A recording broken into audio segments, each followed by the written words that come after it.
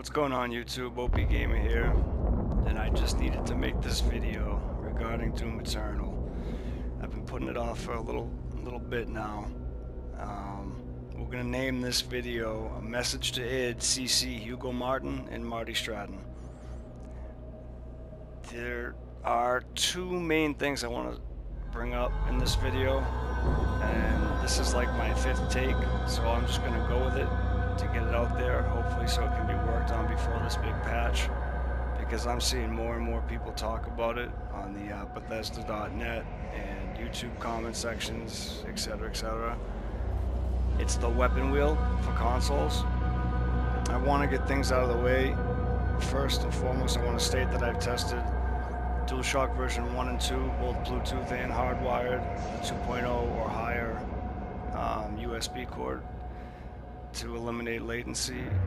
I've taken the same controllers, put it on Street Fighter V, where it has a nice little tool within the menu that allows you to push the button and then see the visual representation highlighted on the screen to give you an idea of how many milliseconds or if any input lag is displayed, and I've had none.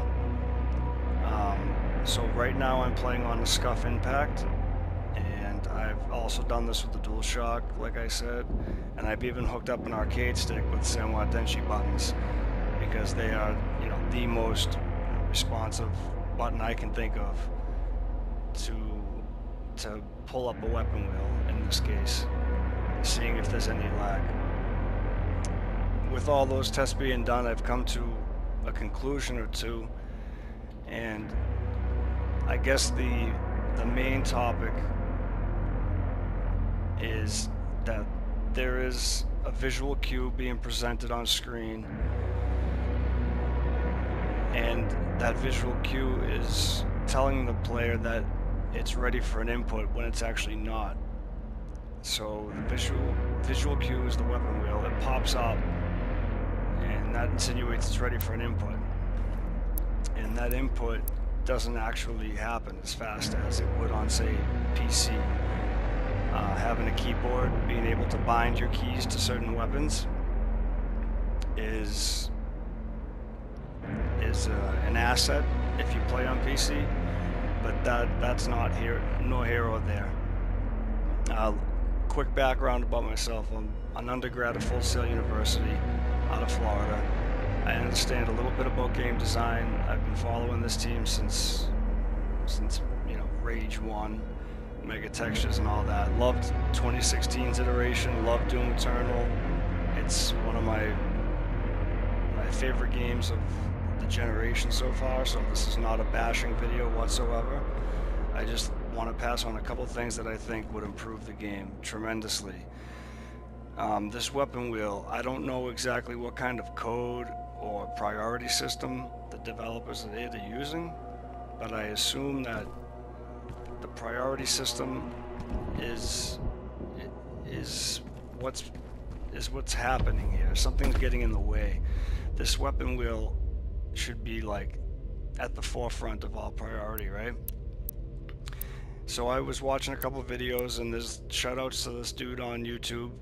His channel is SMVR, and he's awesome at like Devil May Cry games, and he started going nuts with Doom Eternal. Anything that's like high combo execution wise, he's in it. And you know, we were talking back and forth about what his configuration was, because I couldn't quite get the actual switch as fast as him, and he explained a little bit about like how he remapped his PS4 Pro in the background, like the button assignments under accessibility, so that he can hit L1 and have his right analog stick do the selecting. And we also talked a little bit more about how it was kind of inconsistent, and then some people in the comment section, it kind of flared up, and they were saying like, yeah, I understand, I get that all the time as well. So I started to do some tests, and what it comes down to in my mind is that the way, let me show you first off how my controls are. because I'm using the Scuff Impact at the moment, and like I said, I've tested all the peripherals I could in every which way, so it is not a hardware issue whatsoever. This is how I have mine set up. My L3 is my middle back paddle, left side, and my equipment launcher is middle right side, and then dash and jump are left and right paddles respectively. So it doesn't matter what you have switch weapon / weapon wheel hold on. If it's L1, R1, whether you prefer the right analog stick to be the selector or you want the left one to be the selector, none of this matters. You just have to apply what I'm saying to your own layout if you want to perform these tests and see if you're getting any input lag. I'm measuring anywhere from like 6 to 12 frames of lag, and going back to which stick selects the weapon, if you have R1 be your weapon wheel or quick switch, it will automatically assign your right analog stick to select. If it's on the left side, it will usually select or force you to have the left analog stick to select. This doesn't make a difference. I've tried swapping it around, it doesn't make a difference. You can go into the dashboard of PlayStation, swap L1 and R1 and have L1 with the right stick, and it also doesn't make a difference. It's accessibility and preference. That's all that is. So even in the first 5 minutes of me talking, wow, it's already been 5 minutes, there has been a couple times where I'm switching weapons and you're seeing my screen move. Now on your screen, if it's L1, see, my selector is on my look, and I'm also playing inverted, okay? So outside of the weapon wheel, down is up, up is down. But again, that doesn't matter. You might be seeing, if I'm selecting this, the weapon wheel is up, but you're seeing my character, or the crosshair, however you want to say it, is actually moving left and right. Now that'd be okay if it was a timing thing, but because my weapon wheel is coming up, and I'm actually selecting the weapon, and I'm letting go of it, and I know that the analog stick is now back in the dead zone, there should be no instruction for the game engine to receive an input that I'm looking anywhere. On the opposite analog stick, it would be doing like this. You'd be strafing left, strafing right, moving forward and backward, etc., diagonal. So basically, one option I have to completely fix the weapon wheel, if possible. Again, I'm no scientist. Those guys are the greatest. I'm just trying to throw some ideas out there. Is to make the quick swap a double tap button, or give the option for it to be double tap. That way, when you hold R1, in my case, from now on I'm just going to be speaking in my situation, what I have my controls laid out to. When you press R1, the engine, the code, the system has to determine whether you're going to just press and depress it, or whether you're going to hold it for the weapon wheel to pop up, right? Now I feel there's some sort of latency happening when the engine is trying to make that decision, and I don't know what it is. It feels like it's about 4 to 5 frames before it even pops up. If you can hear me pressing the button. Audio is sometimes a little more accurate than visual. So it's popping up about 4, 5, 6 frames after I depress it. So if you had double tap the quick switch, not only can you easily double tap R1 before the weapon is ready to fire, it would also eliminate the option that the game has to decide if beyond the press is actually going to be a hold from the player, which would bring up the weapon wheel. Somewhere in there there's a delay. Now, switching back and forth is not exactly a problem, but I also noticed this. I'm going to put it on the plasma rifle and the combat shotgun, right? And what I'm going to do is I'm going to twirl to the right, and I'm going to, if you see the weapon wheel, like right there, right there, right there, okay, in that time it took. So it took 4 times for it to actually select in the direction I was holding, which would have given me the heavy cannon. So that shows that there's a visual cue that's not yet ready for an input to be received from the player. So before this even pops up, it should be ready to register anything that the analog stick is inputting to select the weapon. If that is possible, to clean up, then there will be no problems. If this can happen instantaneously, double tap the switch and you can lower the threshold on the hold so that it pops up, and even if you're holding right, maybe 20%, it's automatically going to go there.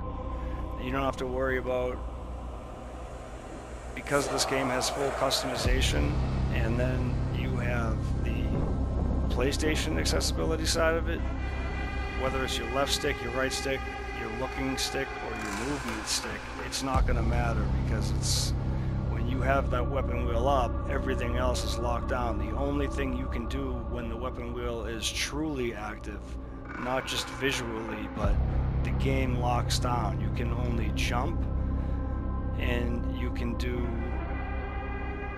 the motion that the stick opposite of your selector. So if my selector stick is the right analog, you can look or strafe, basically. Those are the only 2 things you can do with the weapon wheel up. You can't toggle your grenade, you can't take out your sword, you can't flame belch, you can't do any of that, you can't blood punch. Okay, so a mix of that and R1, in my case again, it can be whatever it's mapped to. This would be the real fix, in my opinion.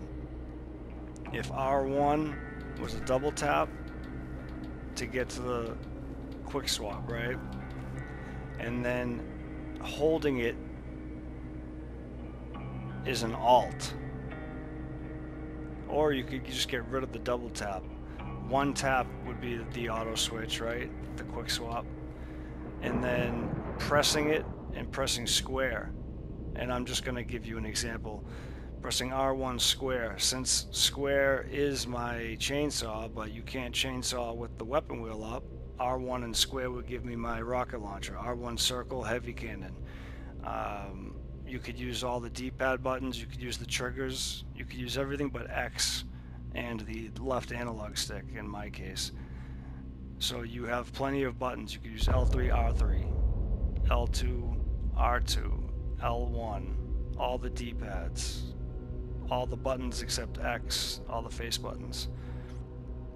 And you'd be able to select any given weapon.